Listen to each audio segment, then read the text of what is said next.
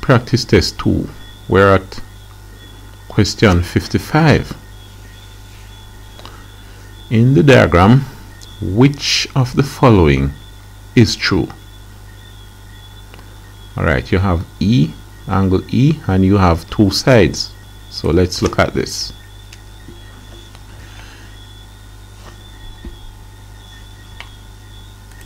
Here, sine E is equal to, well, you're dealing with opposite when you look at sine, so it's not A.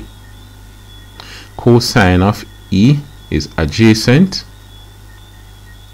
12 over 17. But this is saying it will be 12 over 17. Well, it seems to be B. Let's see if anything's wrong with C. Sine E is opposite. Again, we're not dealing with an opposite here. Tan E is opposite over adjacent. The opposite we don't know. We don't know the opposite. So this sine and this tan cannot work out. It has to be B. So question 55, B.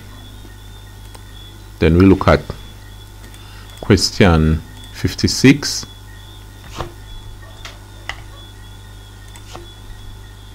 On question 56, if 1 over f is equal to 1/3 plus a quarter, then f equal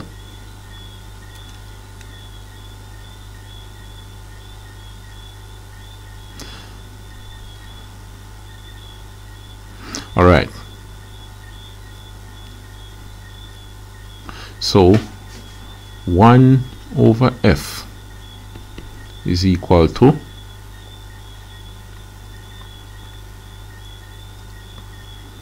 1 over 3 plus 1 over 4. What is f? Now, let's look at this. 3 and 4. LCM is 12. 3 into 12 goes 4 times. 4 ones 4 plus 4 into 12 goes 3 times. 3 ones 3. 4 and 3 7. 7 over 12.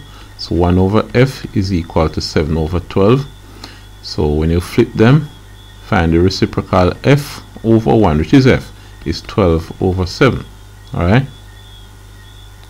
So this is C. 56 is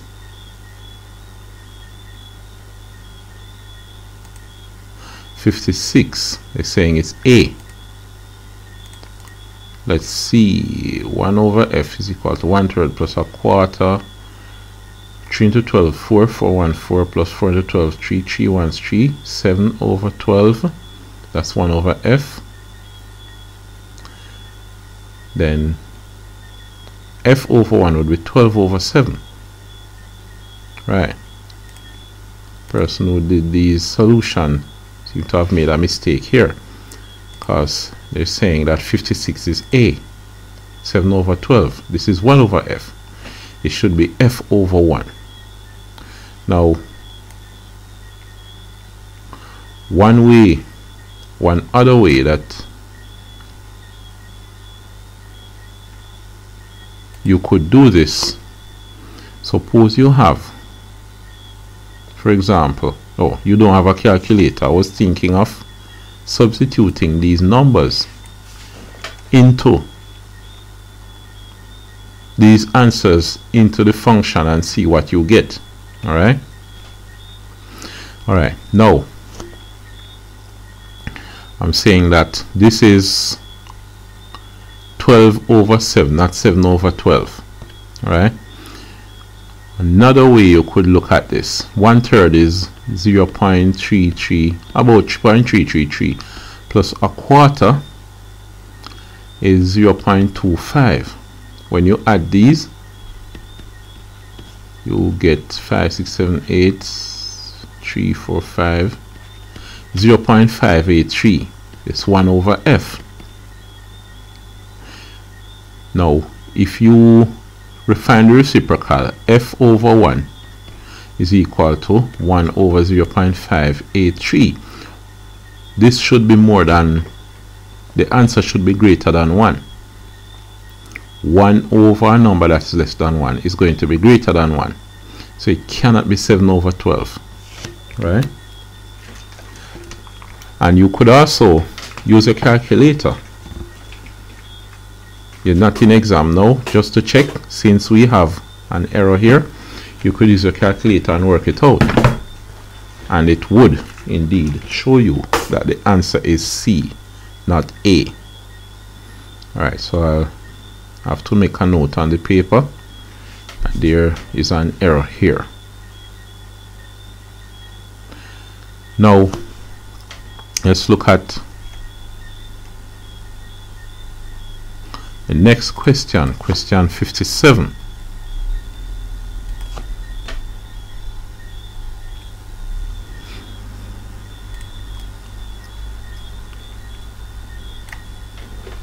A circular hole with a diameter 6 centimeters is cut out of a circular piece of card with diameter of 12 cm. The area of the remaining card is, alright, you have circular hole 6 centimeter is cut out of a circular piece of card, diameter 12 centimeter. So all of this, diameter 12, and the hole has diameter 6.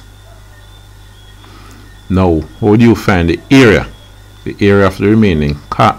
The radius here is 3, and the radius here is 6.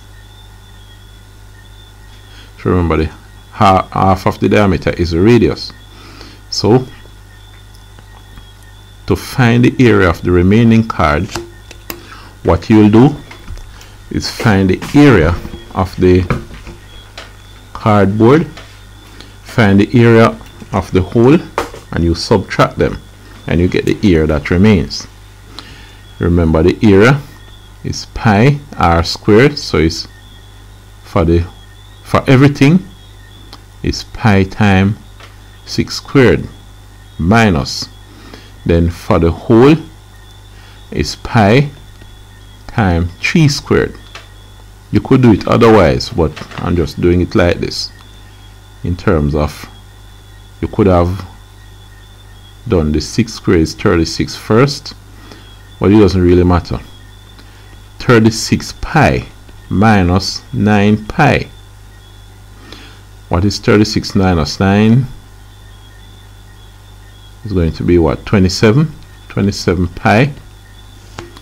B, 57, is saying B, so it is B. Alright, so you subtract both areas, find both areas and subtract them, and you get the answer here, or you get the area of the remaining card. What about 58? Question 58. If 2x minus 1 is less than or equal to 3x plus 6, then x is, alright, 2x minus 1 is less than or equal to 3x plus 6. Let's put like terms together. Subtract 3x from both sides. You minus 3x minus 3x.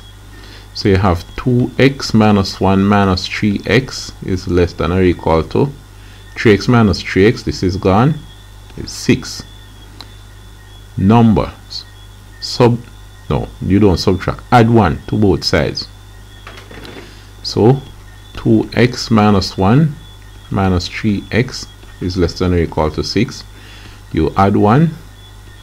You add 1. Negative 1 plus 1 is 0, so it's 2x minus 3x is less than or equal to 6 plus 1. Let's just write 7 for it. 6 plus 1, which is 7. Alright, so backtracking a bit, is not that you move the 3x over to the left and it becomes negative. Right? is not that you take this 3x and move it over here and it becomes negative. No, it's subtract 3x. There's no mathematical expression called move.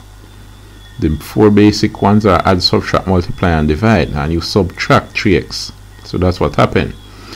This negative one is not that you move it over to the right and it becomes positive. No, you add 1. So negative 1 plus 1 is 0. You don't have any more 1s over here, but you add 1 here. You add 1 to this to get rid of the negative 1, and you must add 1 to the right. 2x minus 3x is what? Negative x. Negative x is less than or equal to 7. But then you want positive x, so you multiply both sides by a negative 1. Negative 1 times negative x gives you positive x. Negative 1 times 7 gives you 7. But remember, you must now turn around the sign. Alright? You must switch the sign around when you multiply by a negative 1. So it's going to be x is greater than negative 7. 58 is A. Alright? 58 is A. 59. And remember, there's a reason why you should switch the sign around. If you didn't remember, you could mention that and I'll explain it a bit further. Alright. 59. 4 over x plus 4 is equal to 16, and x is equal to, let's see, 4 over x plus 4 is equal to 16. What you could do is take these and add to 4 and see what you get for 16. Or you could just work it out straight. Subtract 4 from both sides. You minus 4 over here, minus 4 over here. You have 4 over x is equal to 16 minus 4 is what? 12 over 1.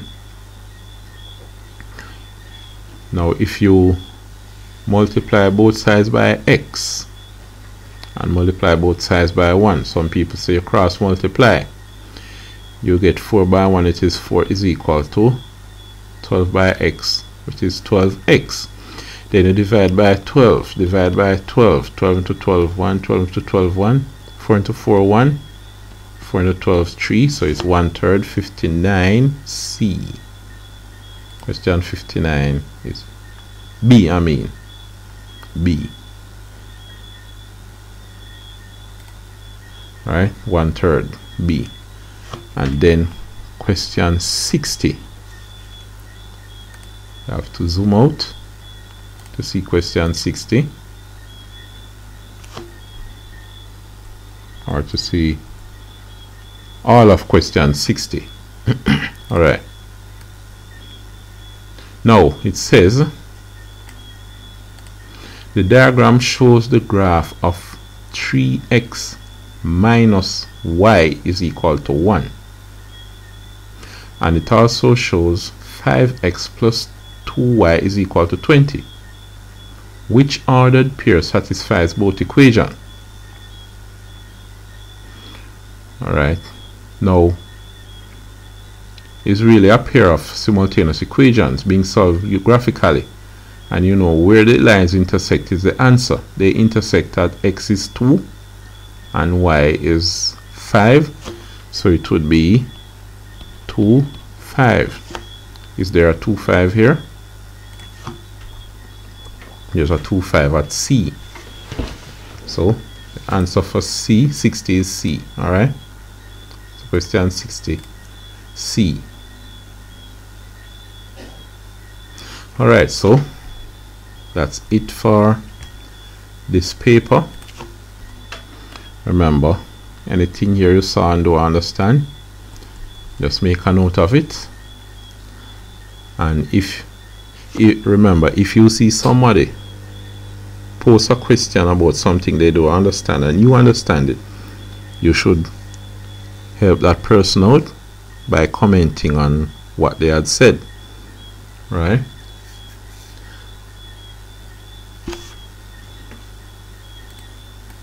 In addition, I will make my comments as well. Alright, so that's it for now. We'll move on to the next paper some other time.